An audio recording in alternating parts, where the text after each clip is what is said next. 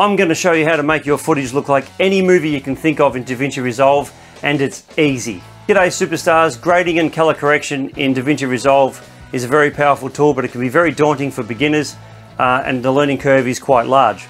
And quite often when you're filming on indie films and short films, you have multiple jobs. You might be doing the filming and the editing and the color correction and so on. And sometimes you can't know everything you need to know.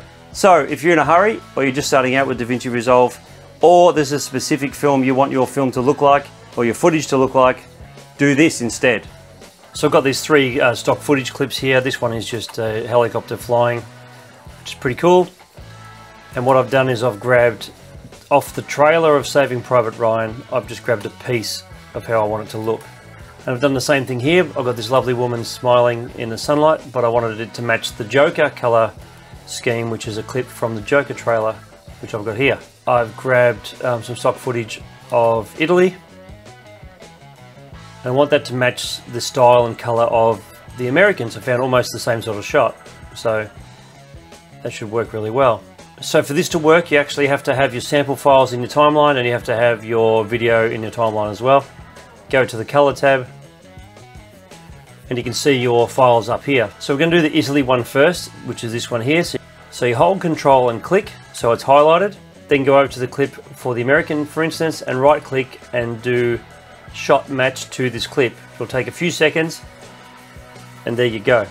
If you go back to your edit tab, you can see that they are extremely similar. And you see the color scheme is pretty close. The other thing you can do to make your footage look better is to hit that like button below. Let's go back into the color tab now. And now we're going to do the Saving Private Ryan one, because I'm curious to see how this one looks. So you control and click on that footage, and then right click on the sample footage and do shot match to this clip. You can see it's got that dark sort of desaturated look. I'll put the two together so you can see the similarities, which they are very, very, very similar. Go back into your color tab, hold Control and click, right click on the footage you want to sample and do shot match to this clip. And now we have something that's very close to the Joker sample.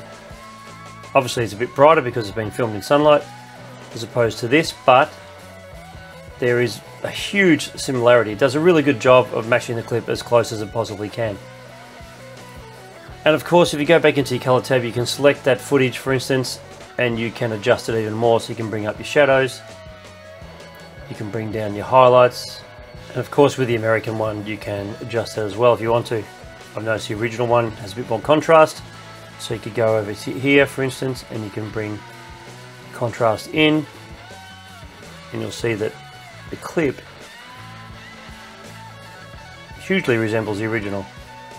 I do of course think it's beneficial for you to learn how to color grade in Davinci Resolve, because the tools are amazing and they're endless. And if you're a beginner, you can learn that here, and I'll see you in the next video. Thank you.